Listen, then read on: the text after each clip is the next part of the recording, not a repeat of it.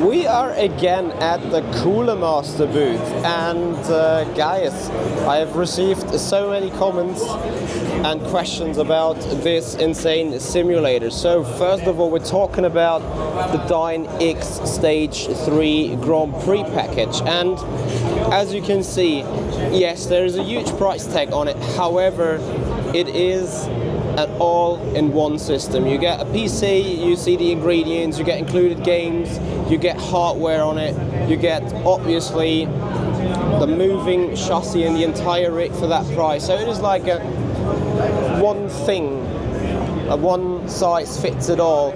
And here you can see obviously the equipment.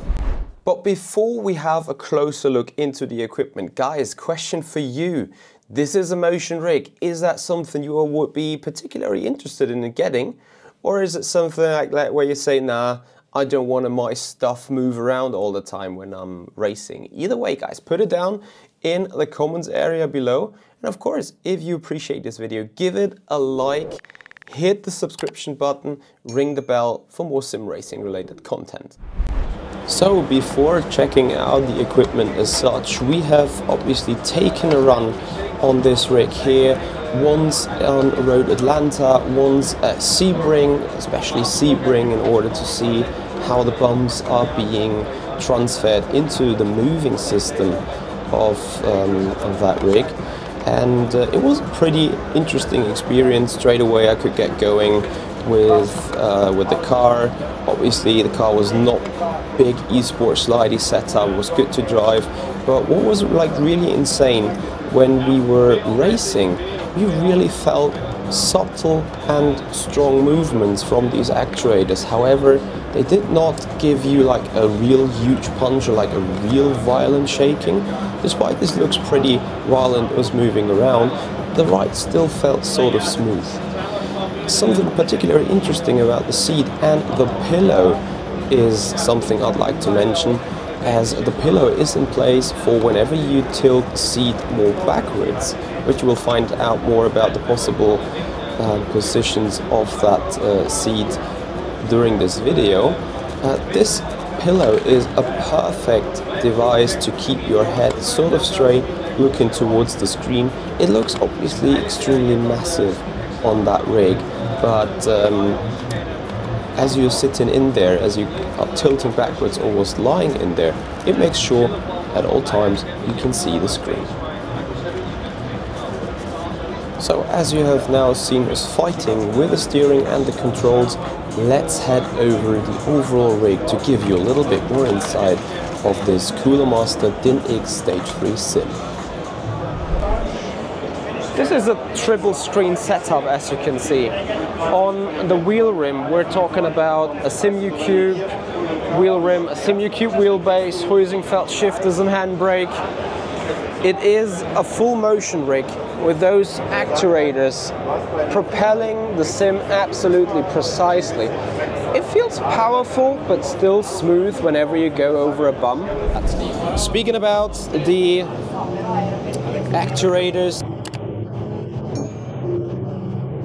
I think I've been told that it can handle 250 kilograms each, so enough power, enough resistance to carry the entire rig, as you could probably put a full ton on weight on these actuators. But this is probably something interesting that you need to know about these feet, these actuators. They are moving based on a live telemetry readout from the game. So it is very low latency mode. It is not having too much delay, and it gives you, I think, a real good sense of what's actually happening in the car, especially with the SimuCube active pedals. You will have a real immersive driving experience. Then of course it contains the iconic Cooler Master self-developed sim solution. That is the full rig that you can easily adjust We've taken off these 2 bolts and therefore adjust the overall angle of the entire rig. So it really determines how deep you're sitting down, how much you're laying in. You see, this is almost an F1 type of seat that we're finding here.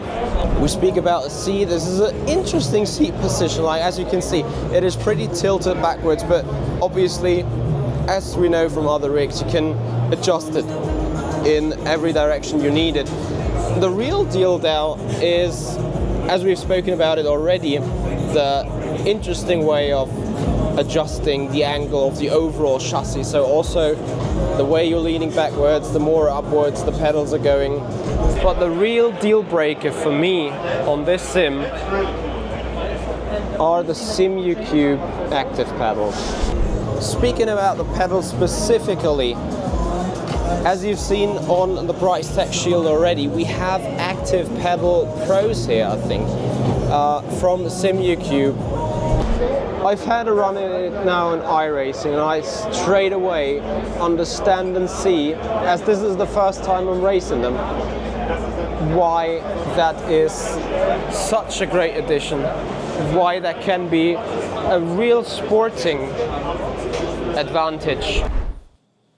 First of all, a big massive thank you to Cooler Master for allowing us in the booth, for allowing the big time in the simulator, testing it, showcasing it, filming the content. But now it is about you guys. You've watched the video, you've seen all the things that I had to take on that simulator. Is there something that's missing to you? What do you think about this rig?